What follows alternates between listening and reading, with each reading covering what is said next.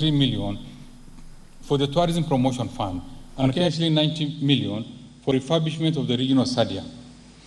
Mr. Speaker, to expand access to clean and adequate water for domestic and agricultural use, billion for water and sewerage infrastructure development, Kenya 16.4 billion for water resource management, and Kenya 10.8 billion for water storage and flood control. In addition, I have set aside Kenya 10.5 billion for irrigation and land reclamation, and Kenya 1.6 billion for water harvesting and storage for irrigation. Mr. Speaker, in order to support environment and water conservation, I have set aside Kenya 9.6 billion for forest and water towers conservation, Kenya 3.3 billion for environment management and protection, Kenya 1.4 billion for meteorological services, and Kenya 8.2 billion for wildlife conservation and management.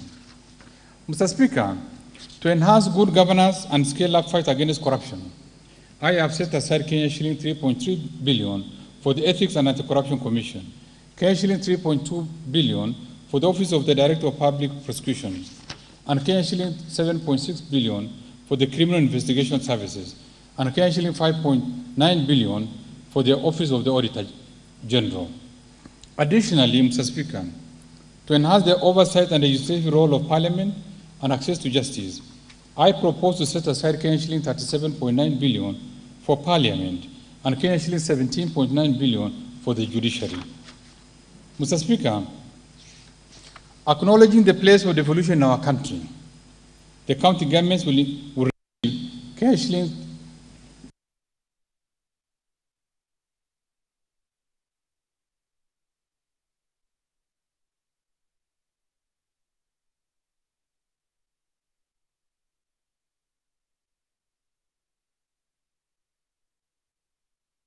Kenya 7.5 billion as conditional allocation from the national government share of revenue, and Kenya 32.3 billion from development partners, bringing the total allocation to the county government for the financial year 2021-22 to Kenya 409.9 billion.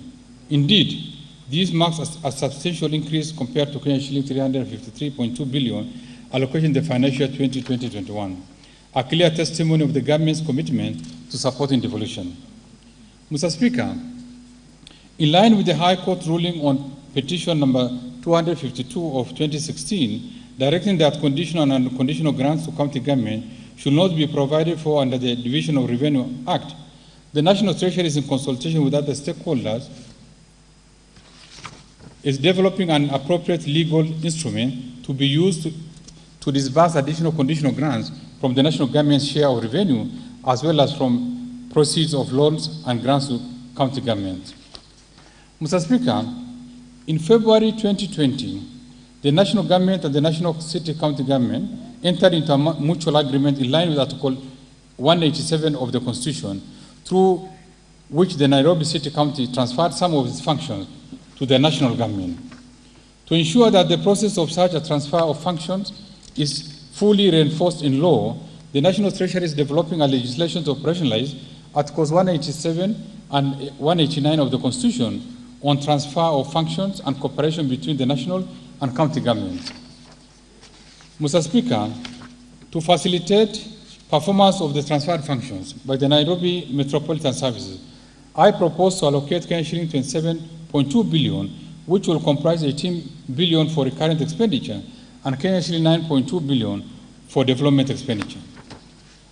Mr. Speaker, to support county governments' capacities to enhance their own source revenue and reduce our reliance on equitable share, the National Treasury rolled out a nationwide capacity building exercise for county governments on interventions contained in the national policy to support enhancement of county government own source revenue. Mr. Speaker, the policy proposes broadening of the revenue basis while enhancing counties' revenue administrative capacities. The policy further proposes legal framework to ensure that the county governments comply with Article 209(5) of the Constitution of Kenya when formulating their revenue-raising measures. In this regard, we resubmitted the County Government Revenue Raising Process Bill 2020 to this House in early 2020 for consideration.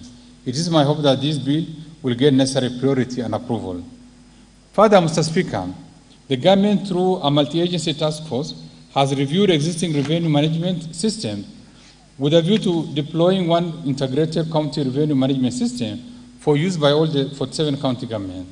The task force has completed its work and made appropriate recommendations for consideration by the two levels of government.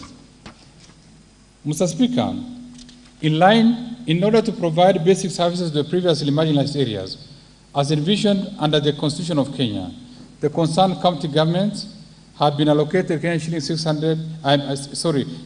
6.8 billion under the Equalization Fund in the financial year 2021-22.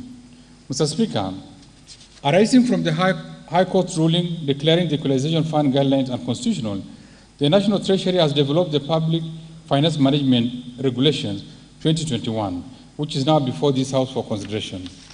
Mr. Speaker, I will now turn to taxation policy measures for the financial 2021-22 budget.